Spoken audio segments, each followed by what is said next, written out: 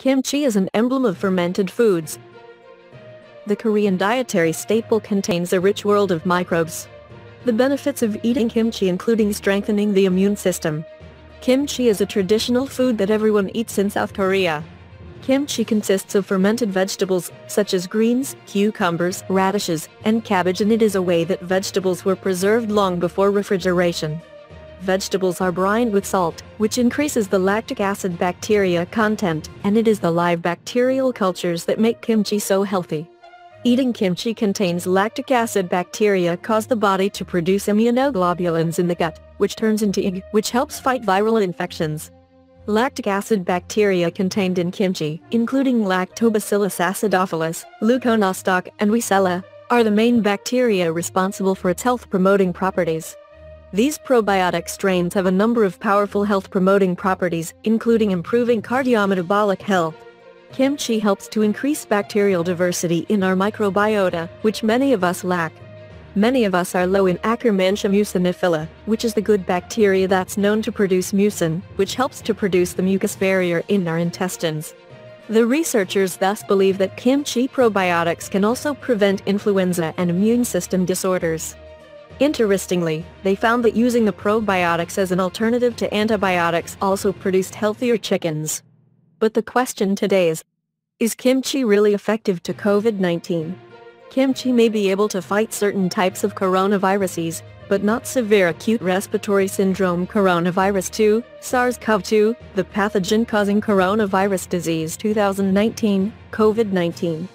A few weeks ago, reports of the ability of the traditional Korean dish, cabbages fermented with spices, to prevent the infection circulated on the internet, but health officials were quick to debunk such claims.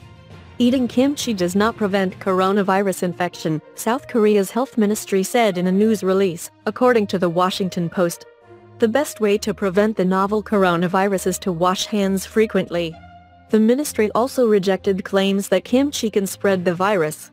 The disease cannot spread even if the dish, or any other parcel, had come from China, it added.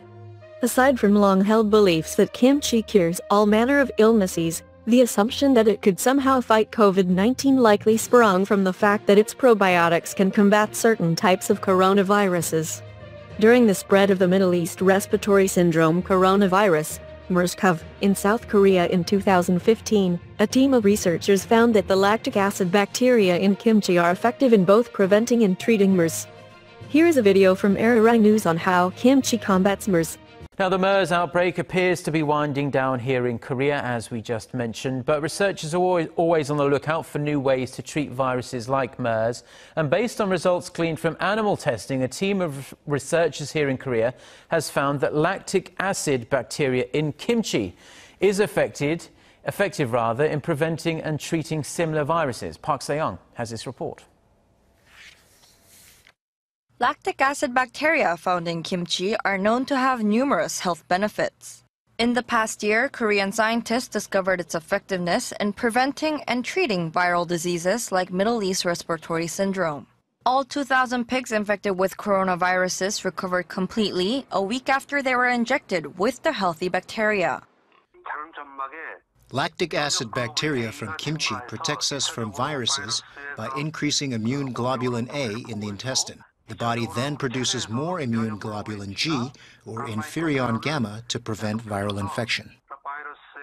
The study, conducted by university professors from Korea and Malaysia, found that using probiotics as an alternative to antibiotics also produced healthier chickens. The researchers also believe kimchi probiotics can prevent influenza and immune system disorders in humans. At a hospital in Gyeonggi-do Province, some patients with respiratory problems are already being administered the healthy bacteria. Once proven effective, the researchers plan to initiate full-scale clinical trials.